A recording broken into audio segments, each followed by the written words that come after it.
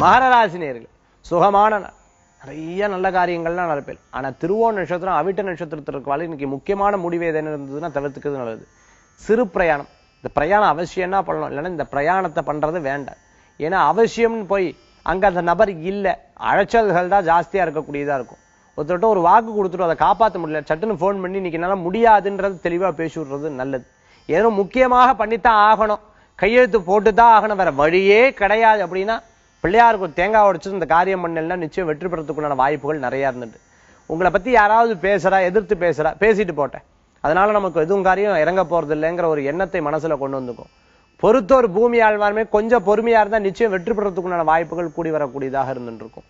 உத்திராட நட்சத்திரத்தில் இருக்கிறவர்களுக்கு எடுக்க முடிவு சாதனமா அமையக்கூடிய வாய்ப்புகள் உண்டு. இன்றைய தினத்தில் மகர ராசி என்பவர்களுக்குண்டான அதிர்ஷ்டமான எண் 8 நிறம் நீலம். வழிபாட்டுக்குண்டான தெய்வம் ஐயப்ப சுவாமி வழிபாடு அமோக பலன்களை தரும் அற்புத வழிபாடு. விநாயகர் வழிபாடு வெற்றி தரும் வழிபாடு.